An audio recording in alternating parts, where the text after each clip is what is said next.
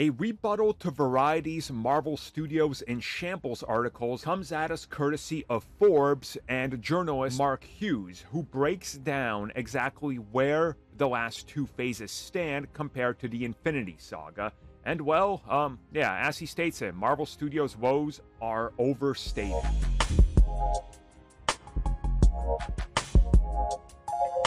So again, if you would like to read this for yourself, it is a rather long article that I'm going to cover here in a couple minutes, but essentially, he talks about how all this Marvel Studios in shambles, Marvel Studios dying, is widely oversaturated and pushed to the point where that's the only narrative, but the reality isn't there.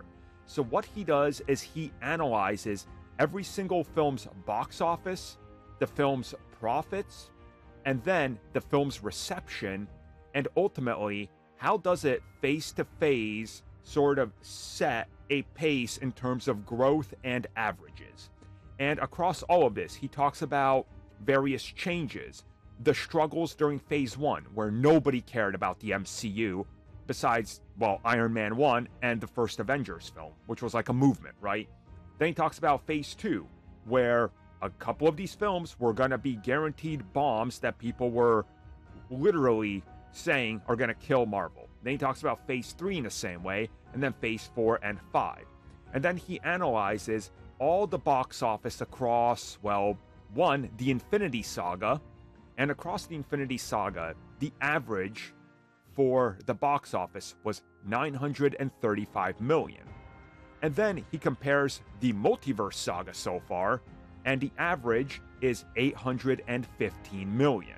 So it's a step down, yes, but you're also comparing the Infinity Saga picking up steam versus the Multiverse Saga having a few big ones, but also ones that are profitable, and only two, I guess you could maybe argue three, that aren't. So if you average it, you see that Marvel Studios isn't in trouble at all. Instead, they're exactly where they are and where they were always. And he points out, well, you look at something like, yeah, Guardians made a whole lot of money. Volume 3 was a big hit. Quantumania, yeah, that needed a few more million to make a profit. And he says, well, look at Phase 1. The Incredible Hulk, Thor, and Captain America were flops. But Avengers, Iron Man 1, and Iron Man 2 saved that phase. And then he does that same thing for Phase 2 and 3 and talks about how some of those films barely make a profit, and if they do, it's a tiny one. You know, like Spider-Man Homecoming, for example. Doctor Strange, the original Ant-Man, the original Guardians was a shocking one that made a whole lot of profit. So he kind of breaks it down and just says, yeah, Marvel bad, Marvel shambles, that's the narrative, but in reality, compare everything, that's not the case. And then he goes on and talks a little bit about TV as well, and analyzes that, compares Agents of S.H.I.E.L.D., Agent Carter, Inhumans, Punisher, Daredevil, Jessica Jones, Cloak and Dagger, Runaways, Hellstrom, all this stuff that they produced, and compares it to the MCU, and literally points out to the fact that the MCU TV shows are across the board more well-recognized, watched more, and have higher reviews aggregates.